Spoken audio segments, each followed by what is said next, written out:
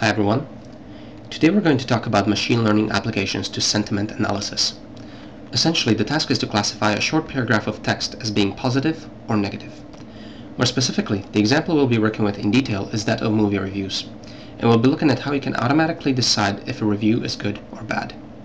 So why sentiment analysis? Sentiment analysis is a task that's becoming increasingly important for many companies because of the emergence of social media sites such as Twitter, Facebook, and the other trillion of them. For example, a company may want to track tweets about their brand to monitor their impact over time. Or a news website may want to analyze comments posted on their articles. Politicians could use it to track their campaign by looking at comments around the internet. There was a website that used sentiment analysis to accurately predict the winner of the American Idol. In short, we are literally swimming in comments on the internet, and we need automated systems that can make sense of them. So as I mentioned, we'll be working with movie reviews in this video. The machine learning approach to things is, again, if you want to do something, first collect as many as you can examples, and then write algorithms that look through them and quote-unquote learn from them. And that's what we'll do in this case. So I found a dataset somewhere on the internet that contains 5,000 positive and 5,000 negative reviews. They basically just come in a text file, one per row, and examples of these reviews are shown here in green and red. Now, given all these examples, we'll try to think about how we can write an algorithm that can take another arbitrary review and decide if it is positive or negative. Now, before we move on, I need to put you in the right machine learning mindset. Contrary to what you may think or expect, machine learning is not about understanding the data in any meaningful way. The task that is ahead of us here, and that will be ahead of us in any machine learning problem, is better compared to simply pattern analysis. The way to look at every one of these reviews is that they are basically only a sequence of symbols. Here, to show you a task that is more equivalent to what we basically expect our algorithms to do, I've replaced every character with a different character, to prevent you from right away understanding the sentences on a high level and using your knowledge of the world. This is a much better portrayal of what our algorithms are up against. It's all that they're given. Something about these 10 green sequences makes them good, and something about these 10 red sequences makes them bad. So the way our machine learning algorithms work is not at all the same as you or I do when we read these sentences.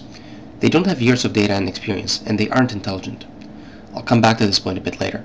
For now, take a moment to briefly look through these reviews. Pretend you have 5,000 of each. And let's consider some other review. So how could we leverage our 10,000 example reviews to classify this one? Well, one obvious approach could be to try to find a very similar sentence somewhere in our training set. But it's hard to think about good ways of comparing sentences. I mean, when are two sentences very similar? If they contain many words in common? Do these words have to occur at similar positions? Maybe the length of the sentence should matter, but how? In other words, there are many ways you could go about finding the most similar sentence. So you could certainly try doing something like it, but in this video I'm going to show you a slightly different approach. The key to this simple approach is to notice that, very often, simply the presence of good words, such as sweet and pleasant in this sentence, can be a good indicator of the goodness of the entire review. In fact, if you were to look through the entire training set, you would find that the word sweet occurs 46 times in good sentences and only 22 times in the bad sentences. So that's pretty good. You could imagine calculating the goodness of this word based on these numbers. The total number of times we've seen it in a train set is 46 plus 22, or 68, and of those, 46 were good reviews.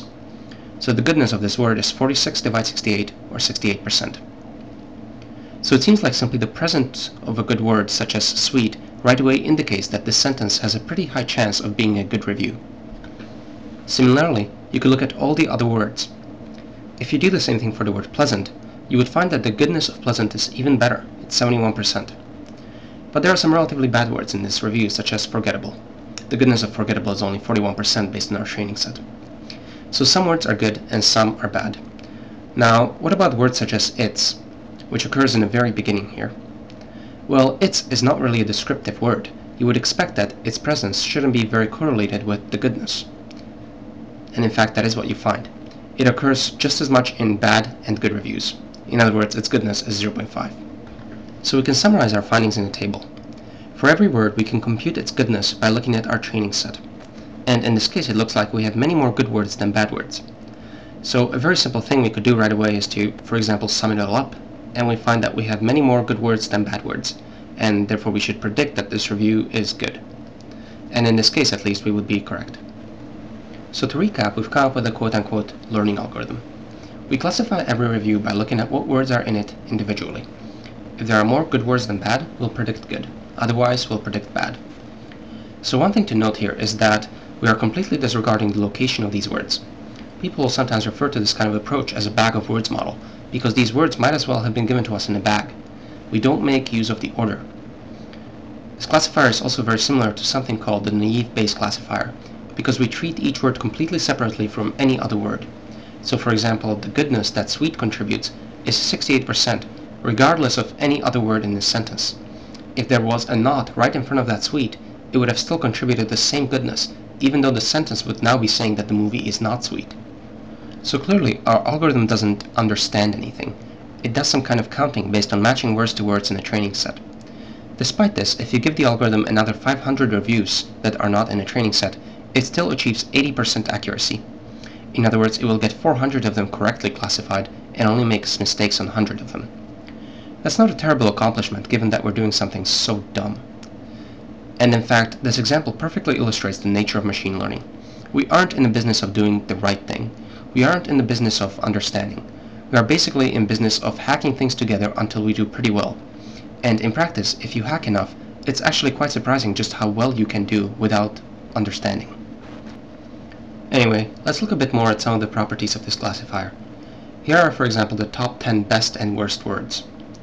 They kind of make sense. Gem, engrossing, vividly, wonderfully, polished, versus unfunny, badly, poorly, pointless, offensive. And here are examples of reviews that were classified incorrectly. Take a look at the first one. This movie makes Catwoman look like a great movie. Can you really blame the classifier for getting this wrong? How is it to know that Catwoman is a terrible movie that should never have been made? How is it to understand the hidden meaning behind these words? The second one is even harder. I would argue that not even I can classify that sentence. The third one is also very similar. The last one is very hard too. The review here is beyond what exists in the words. You have to understand it to classify it. Now let me go on to more fun things. For your benefit, I've coded up the entire classifier that I discussed here in Python, and I will be posting the code and the entire dataset to the website that is associated with this video. Check the video description for that. What you see here is the whole thing. We read in the good and the bad reviews from text files, we count all words and how often they occur in each class, then we go over every test sentence and classify it, and finally we compute our accuracy and print the results. I also tried to comment it as much as I could, and I really encourage you to check it out and try to play with it a bit. If you're new to Python, it will take a bit of initiative on your side, but I'll post some links to help you out with that. So you could try slightly modifying what I've given you to see how well you can do. I was able to get 80% accuracy, which corresponds to error rate of about 20%. See if you can outdo this by making some changes. For example, maybe the words that are very, very good should count for more. That should do a bit better, right? Or maybe you could change the goodness based on the punctuation. So if there are many exclamation marks in a sentence, for example, maybe that's good. Or maybe the length of each sentence could hold some information. Or if there is a not in front of a word, maybe the goodness of that word should be reversed. So those are just some examples to get you started. Now, as I said, this is a very simple approach to text classification, but my goal for this video was primarily to show you a concrete example of how a machine learning algorithm works. In summary, we will always have a training set that contains many examples of something. In this case, it was movie reviews. You then write algorithms that go through the training set and analyze it somehow. We sometimes say that we train a model, or that we learn a model, or things like that. In our example, that corresponded to counting the frequency of each word in both the good and the bad reviews. After that, there is always a testing phase, where you are given novel examples of data that your algorithm hasn't seen before, and you use it to evaluate your algorithm. In this case of classification task, we were given new movie reviews, and we determined that our algorithm was able to get 80% of them correctly classified. Some better algorithms could do much better, maybe 85 or 90%. But the common benchmark is always, how well does your algorithm generalize to novel examples? Was it basically successful in learning? Alright, that's it. In my next video, I will go beyond the simple algorithm that I've shown you here. I will explain some of the common techniques for working with text in general, and if you apply those, you can almost certainly do better than 80%. Maybe you can take it up to 90%.